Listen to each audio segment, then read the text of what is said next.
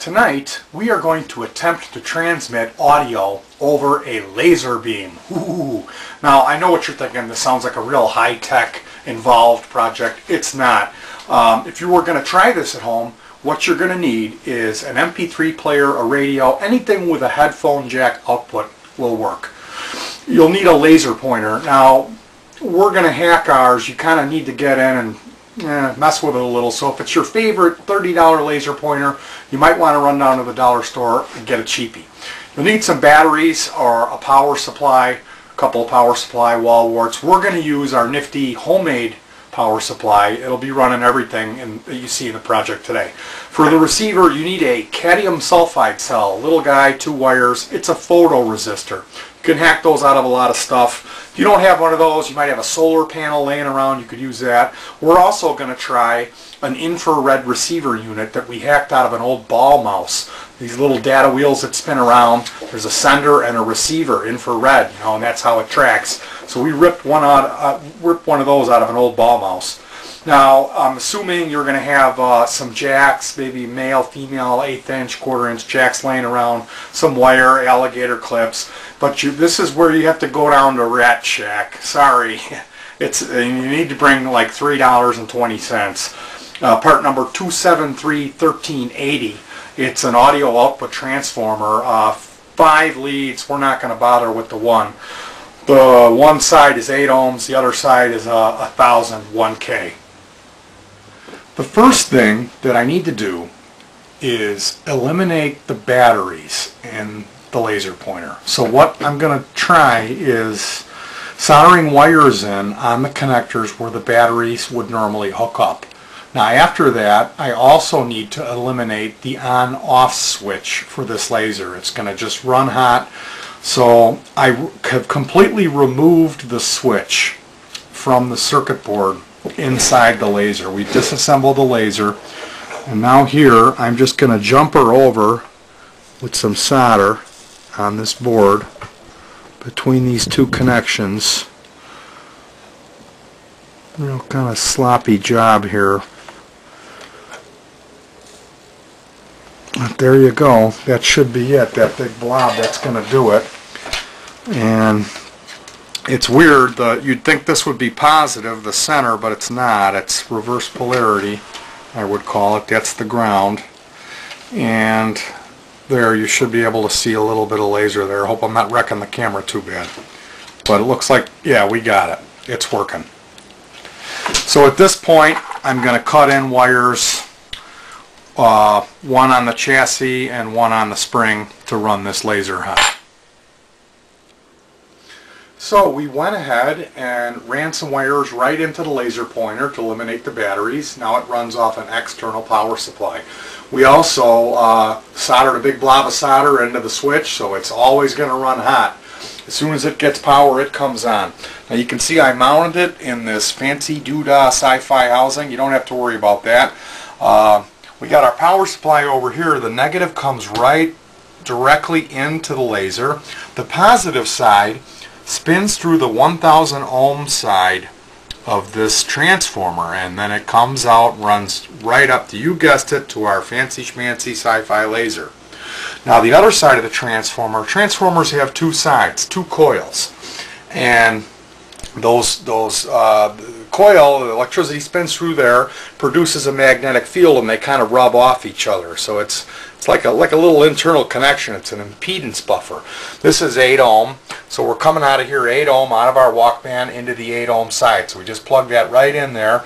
The field creates over there, and then it gets buffered over here and comes out 1000 ohm into the laser. So basically we're impregnating this laser with the audio signal from the CD via this transformer, and the power supply is giving us the juice.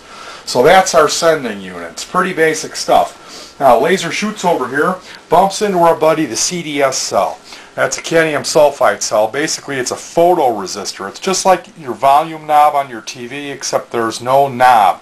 So how this works is it changes the resistance based on how much light, or in this case shadow, is going to be hitting on the surface of the cell.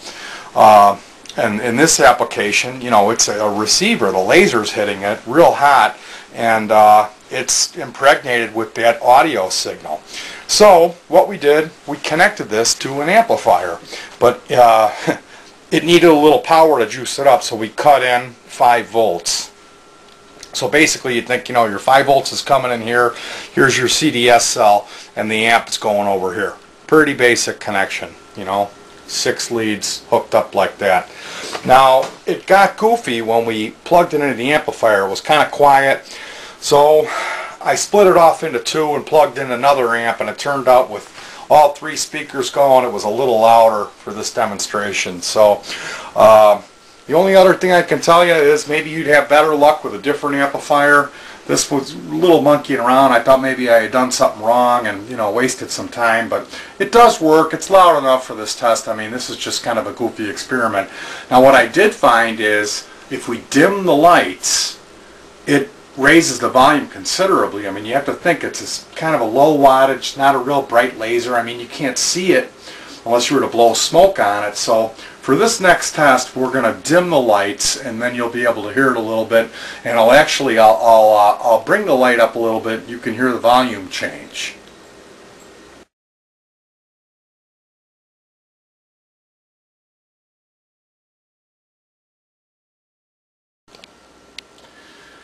So here we go. I'm going to hit the power supply, and hopefully we'll hear some music. There we go. Now, I don't know if you can see the laser beam connecting with our CDS cell over here, and enjoy the soothing sounds. Now we'll raise the lights a little bit. Check this out.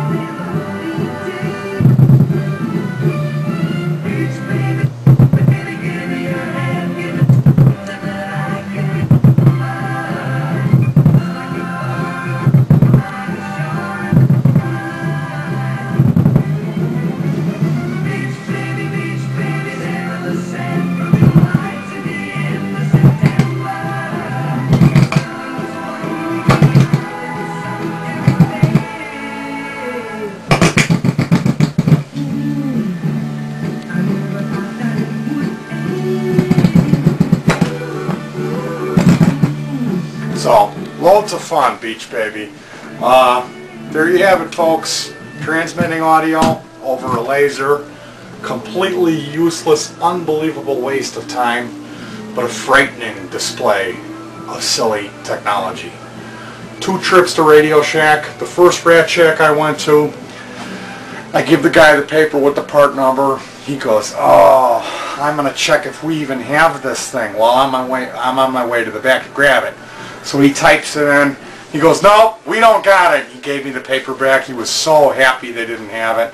So I said, "Well, you know, would you mind checking to see on your computer, you know, if they have it at the other store? Because there's 3 of them in our area." So he made a face and got all mad, and then he goes, "Oh, yeah, well, they have 2 of them in Willowbrook."